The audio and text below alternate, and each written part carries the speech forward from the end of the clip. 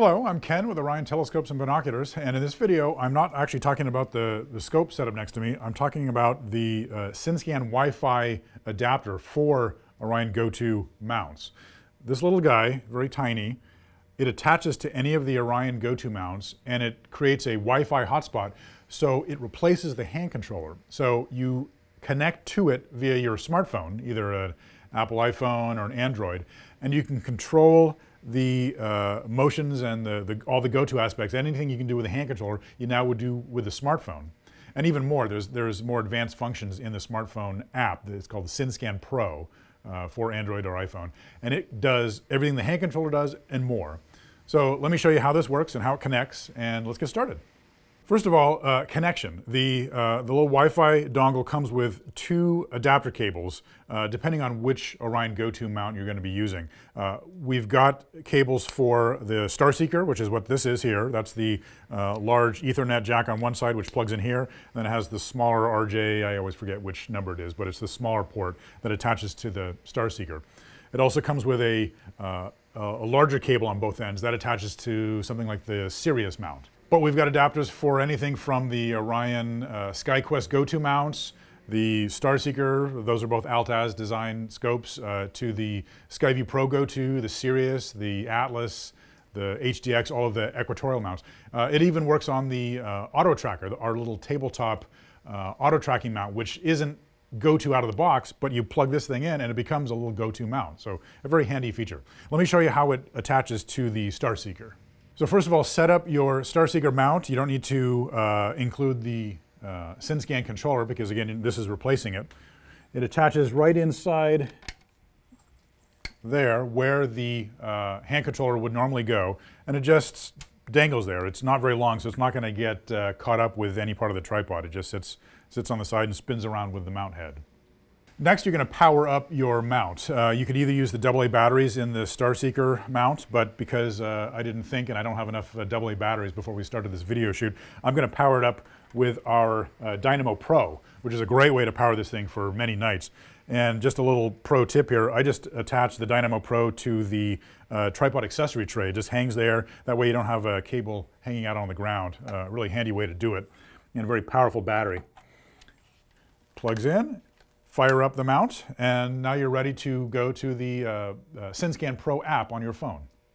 As soon as you power up your mount, the Wi-Fi adapter is also powered. It gets its power from the mount, so you don't need any batteries in the Wi-Fi adapter itself. Very handy. As soon as you power it up, go to the Wi-Fi settings on your phone, either iPhone or Android, and find the Wi-Fi connection called SynScan and connect to it. Then you're ready to connect to the telescope through the SynScan Pro app. I've booted up the program, I click connect, it searches for it, and finds it, and you're ready to start moving your telescope. That's the fastest I've ever connected to anything. And I've also, if you've noticed, I haven't put in any coordinates into, normally if you're going to do a star alignment with the SynScan controller, you've got to enter your latitude, longitude, and the time. Well, it already gets it from the phone, so that's not necessary to input into the phone or into the mount now.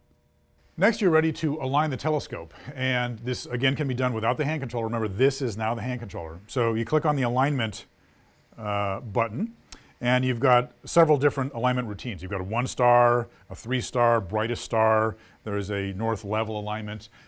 It's daytime now, so I'm going to have to do a fake alignment. But it's really quick and easy, especially if you do the north level alignment, because I know which way north is. So I'm going to proceed with that method first. So I simply click on it. It asks me to pick some points in the sky. And then I click Begin Alignment. So level your telescope, point it northwards. It's pretty much done right now. I'm going to hit next. It's going to go to its alignment point in the sky, so I'm just going to wait for it to get there. All right, so it's gone to where it thinks Venus is, and that should be pretty much correct for this time of day. I'm not actually going to see Venus, obviously. It's also raining outside. I'm going to then manually center Venus because it won't be perfectly centered when it guesses as to where it is. So I can set the rate to something lower. I'd be looking through the scope, and I'd center it with the up, down, left, right buttons. And then hit OK. It'll go to its next point, do the same thing. All right, up, down, left, right, center your next target, and hit OK, and you're done. It is now aligned and tracking. Really quick, really easy. Now you're ready to go. So if you look on the main screen for the app, you've got several different catalogs. There's the star catalog, deep sky. When you go into them, it breaks it down into more granularity. You've got solar system, name stars. Let's click Venus. Go to.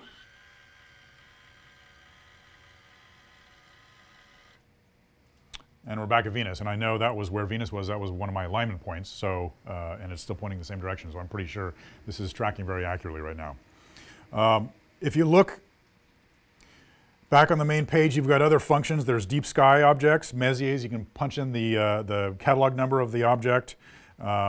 Utilities, there's a bunch of different features, including like tonight's best. So it'll suggest objects based on your time of night that you might want to look at. It's not going to pick really faint things. It'll pick the highlight objects. So that's a great way to kind of get started if you're not really sure what you want to look at for that night. One of my favorite features, just because it's really cool, is the point and go function. If you go back to the main menu, just click on Utilities, and then you'll see the point and go button. All you do is aim the long axis of your phone in the direction you want to go, and click the button, point and go, and it'll send the telescope to that area of the sky. That's pretty much where I was aiming the phone. If I wanted to try it one more time, let's do it maybe a little bit higher up. Go.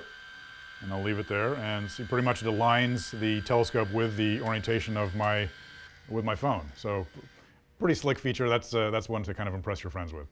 There's more advanced features that are not included in the hand controller but are on the app. I mean, that's the power of the phone with the app. There's more processing power. There's more than you can do rather than just staring at the two-line LCD screen that the SynScan controller gives you. If you go into advanced features, you've got menu choices like polar alignment, the polariscope. It'll tell you where Polaris is around your polar axis. That's obviously not going to be helpful with an Altaz mount, but if you've connected the Atlas or the Sirius mount and it's equatorial, those will come in very handy. There's an auto home, PEC, camera control. So lots of features that that go above and beyond what the SynScan controller itself can do.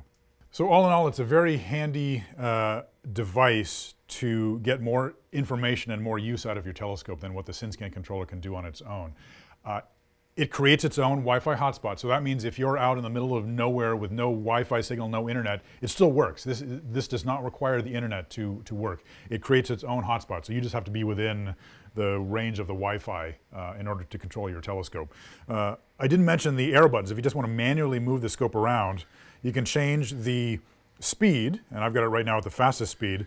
Not only is there left, right, up, and down buttons, but there's also 45-degree angle buttons in any direction. So if I was to do that button, it actually moves it in both directions at the same time. So you've got even more manual control over it than you do with the 4 buttons on the SynScan controller. All right, well, there you have it. This is the Orion Wi-Fi adapter for any of our GoTo mounts. Works on Apple devices, works on Android. You can download the software from the relevant places. Thank you very much. Clear skies.